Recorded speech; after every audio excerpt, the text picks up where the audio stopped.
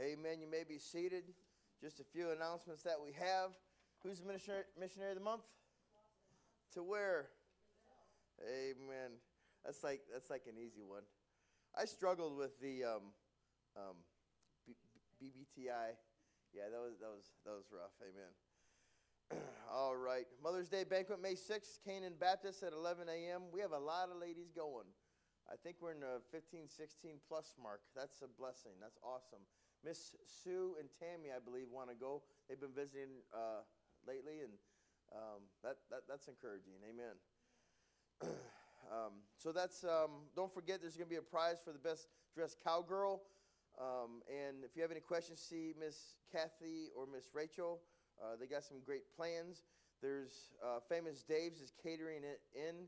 And, you know, I've been announcing this, and, like, it makes me want Famous Dave's now.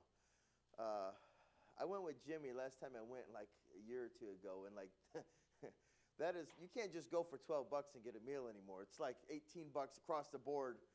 So that's why we haven't gone in 2 years. Amen. Amen. So ladies are going to eat good, and I hope that they don't eat too much and they bring some leftovers home. That'll be May 6th, don't forget, and it's at Canaan Baptist in Taylor. If you need a ride, let us know. Amen. Church work day, April 29th. If you can make it, it'll be 10 o'clock. Lunch will be provided. Amen. It'll be kind of fun to, you know, what are we going to do this year? You know, we're not doing some major project in the springtime. Amen. That'll be, we actually just like clean the church and dust the lights, and amen. And I'll say this too, check out our new website. It is almost 100% tweaked. There's still a few things to do, but it is different. It is different. It's what we've been wanting to do for 2 years. We're happy with our website before, and we got it up and running. We just had to do a couple more things to finish it. We were like 93%, but the I don't know what you call it, the host guy, the guy that makes all the official changes, literally became deathly ill in the hospital for like a couple years, and you know, it's just what it is. We were kind of stuck with it, but we're not thrilled with the. Even once he's been better, we're not thrilled with his attentiveness to what we've been asking for, and you know, we just made the plunge. Okay, let's do this ourselves. Rachel's pretty awesome with that stuff. She agreed to take it on, and she did, and it's almost done. And even though it's not 100%, we now can do what we want with it and make changes, which is what we should have had all along. Amen. So check it out. You can have easy access to, you can watch live right from our website. A lot of other things that are just really nice. Amen. Check it out. And can we just have a round of applause for John Shine getting his taxes done this year? I heard you talking to Rachel earlier. Amen. Amen. Amen. Oh, I think that's all the announcements I have. I don't think I'm missing. What's that? On time. On time. Sorry. Yeah. Yeah. Yeah, I guess I should have clarified, you know. Amen. Amen. I have no missionary letters tonight and no singing special, so we're going to get right into the message. I want to tell you that it's not going to be a long one because I don't think it is, but I've said that before, and I was still in the 30-minute range. So, amen. Guy I was working with today asked me, he's like, so how long are your messages? And I was like, 30 minutes is my goal, but it's like always 35. I said there's been a couple 40 and 40 pluses in the past couple of years. Seldom is it like 20, 25, but I'm trying for 30, amen, or less. Romans chapter 5 and Ecclesiastes chapter 1. Romans chapter 5 and Ecclesiastes chapter 1. You think that's bad? Try being a pastor at another church, and this happened to me. It was in Sunday school when we were in Ohio, and he turned to something that's in the Old Testament, like one of those minor prophets, and I was like, oh, I passed it 3 times. Oh, man, they're going to be looking at me, you know. It's a little more nerve-wracking. Amen. Amen.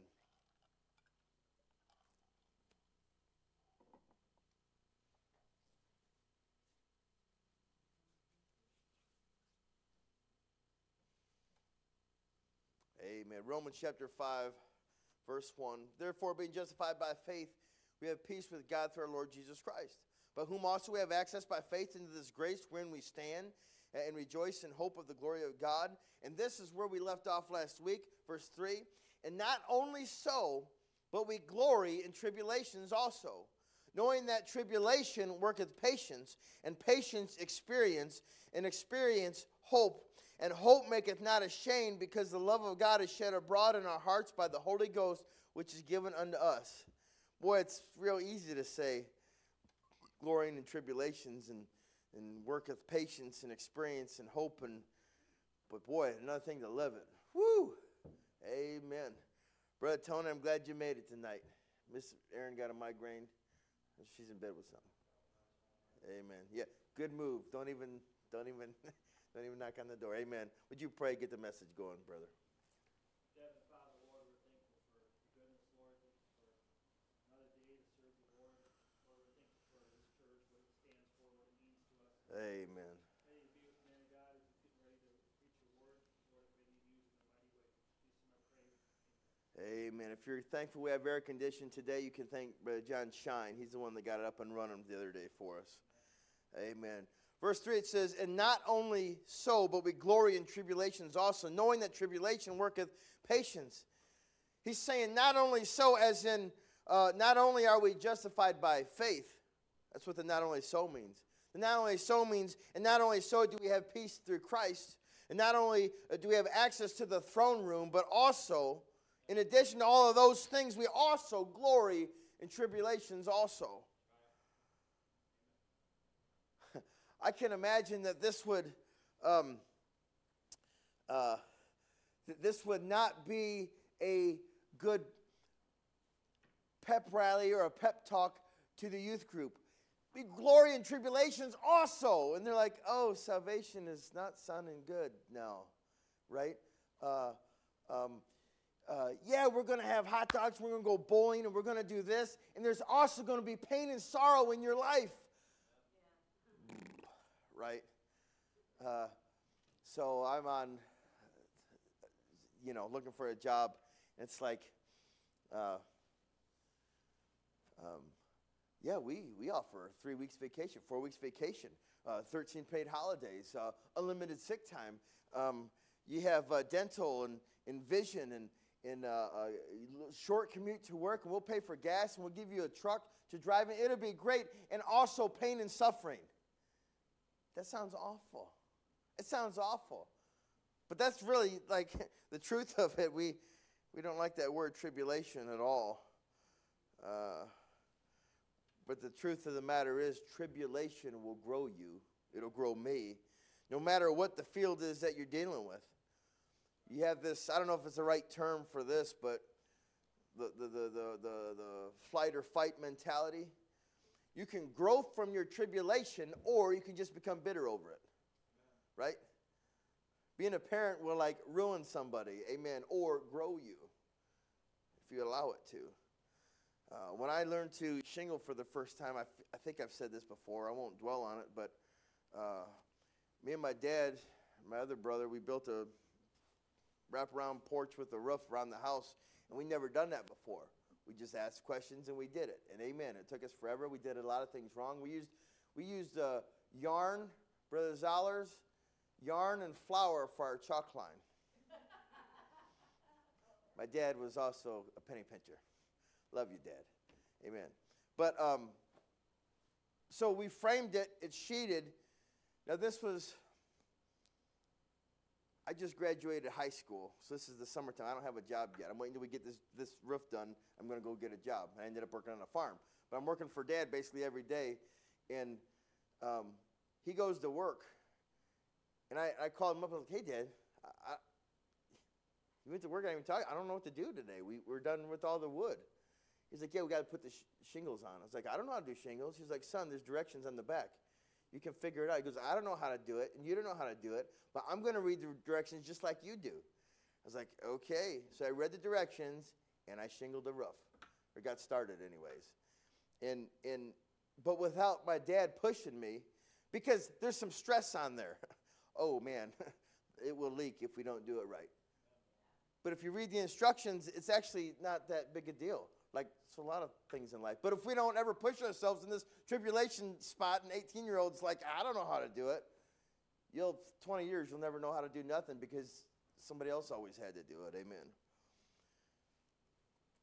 I highlighted this line here. How can you ever learn to fix a problem if you never have to fix one? So here in the text, Paul, he's showing great maturity, but great wisdom as well. We say that we want to grow in the Lord, but we only want sunshine and rainbows. It's just the truth. We don't want anything bad. We don't.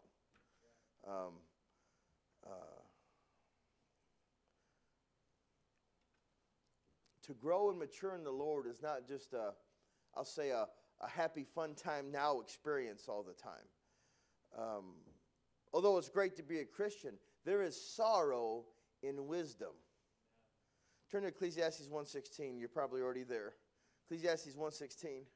There is sorrow in wisdom. Look at this. I commune with my own heart, saying, Lo, I am come to great estate, and have gotten more wisdom than all they that have been before me in Jerusalem. Yea, my heart had great experience of wisdom and knowledge. And I gave my heart to know wisdom and to know madness and folly. I perceive that this also is vexation of spirit. And you say, wait, what's he talking about? Is knowledge and wisdom vexation of spirit? Yes, and he clarifies it in the next verse. He says, for in much wisdom is much grief, and he that increaseth knowledge increaseth sorrow. It sure is nice to just not know anything when we're kids and like the world is a much better place. Amen. It is just, you have no worries. Everybody loves everybody. You know, there's no threat of anything.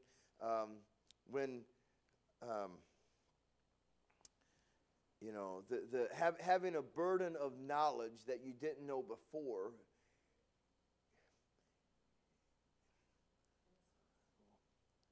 I want to say validity of it, but the weight of it. When a U.S. president comes into the presidency, it's not, he's going to get inundated in the next week or two, right, with the realities of terrorist chatter nonstop.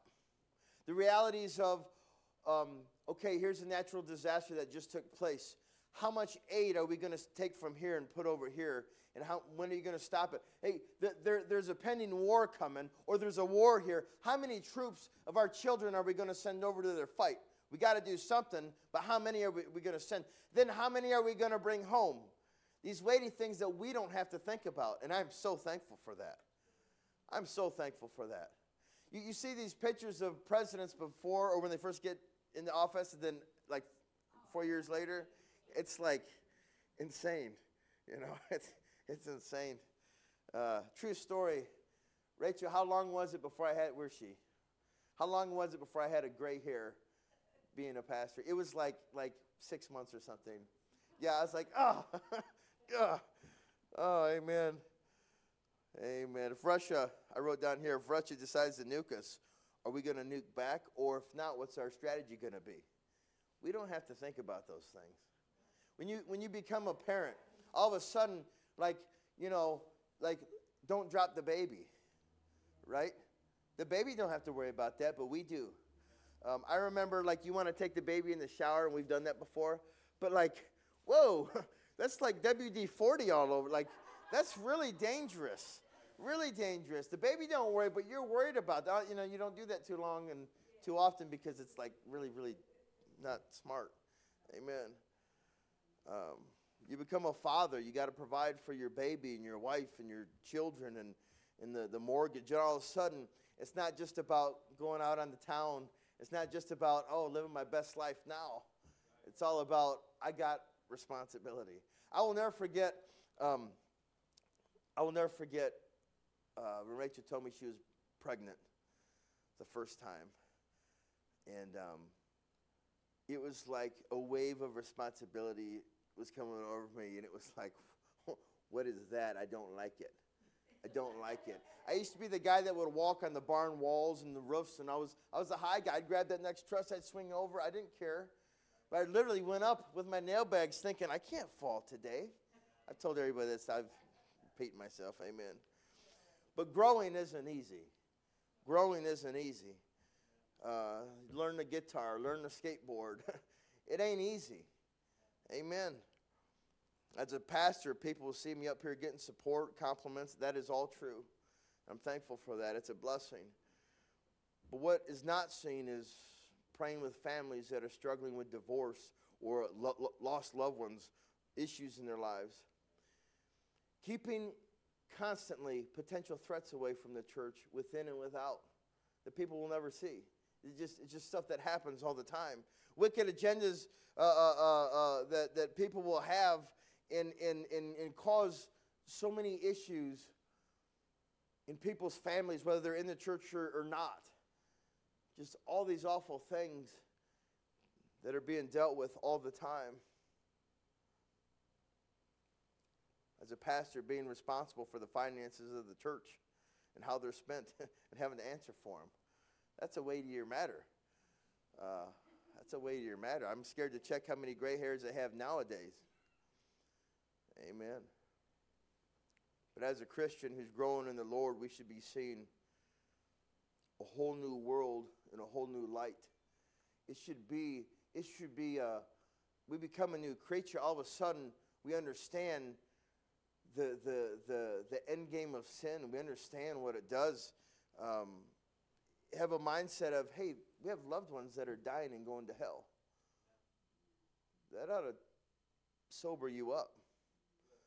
There's some sobering to be done when you become a Christian. It's just reality. As a new Christian, you're going to look around and you just see rebellion everywhere you look. It's like, wow. Hollywood. I mean, you don't have to look very far. Politics. Looking around and seeing that backsliding is just a way of life for God's people, and people revel in it. And it's disturbing when the Christian doesn't even recognize the evil in the world. But even more disturbing than that, when the Christian recognizes the evil and the sin and the rebellion and all these awful things going around, and they still put their head in the sand. It's even more disturbing. You have to turn there, but Proverbs 1:7 says, the fear of the Lord is the beginning of knowledge, but fools despise wisdom and instruction. You can't tell a fool nothing. They won't listen to you. They don't want to hear it. Turn to Ecclesiastes chapter 12, verse 12. You're probably already there. What I'm saying is there's grief in wisdom, and growing is weariness of the flesh.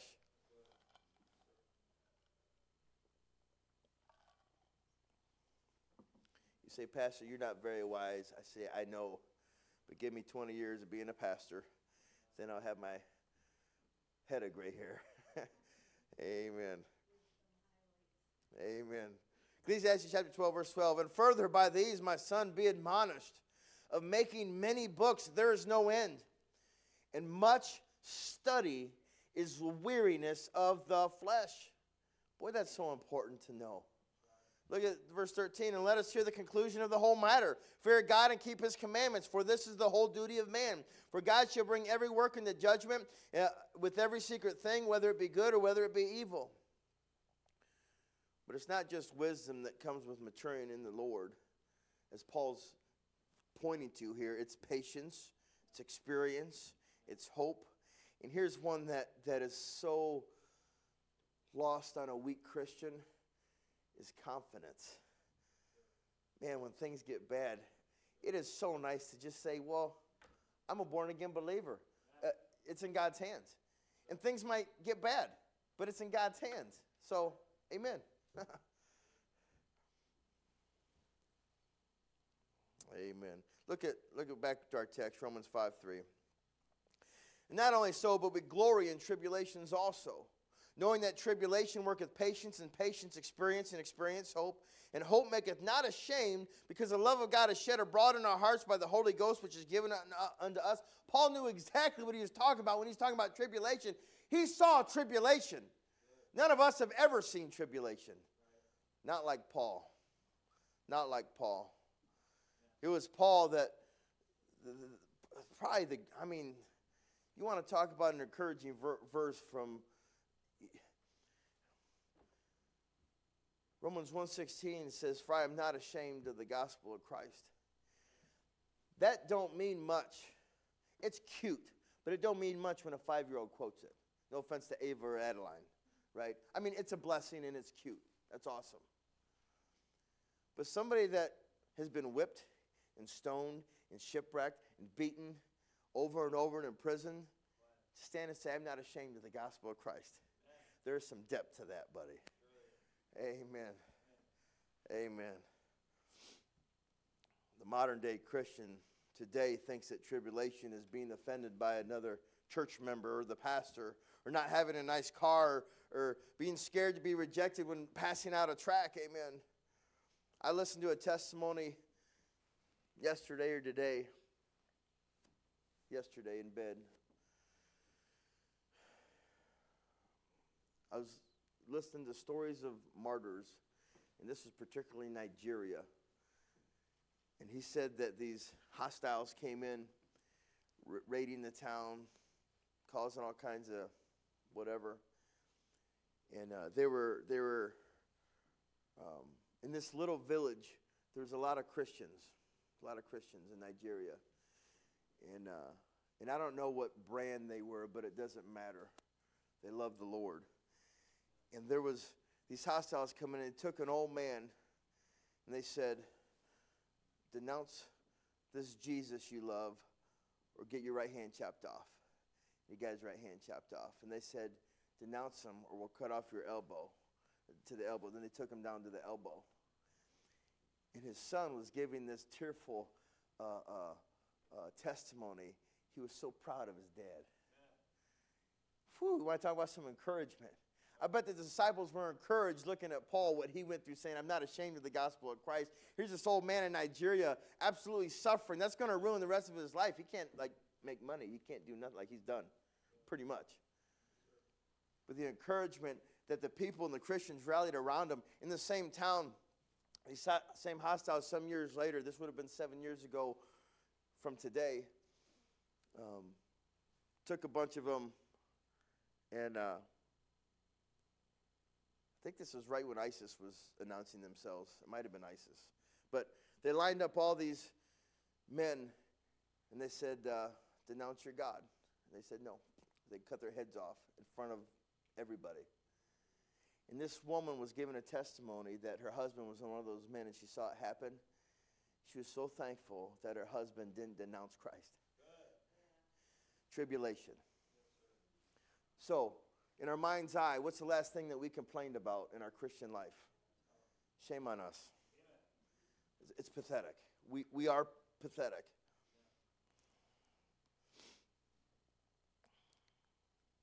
I realized something as I was pondering this message, and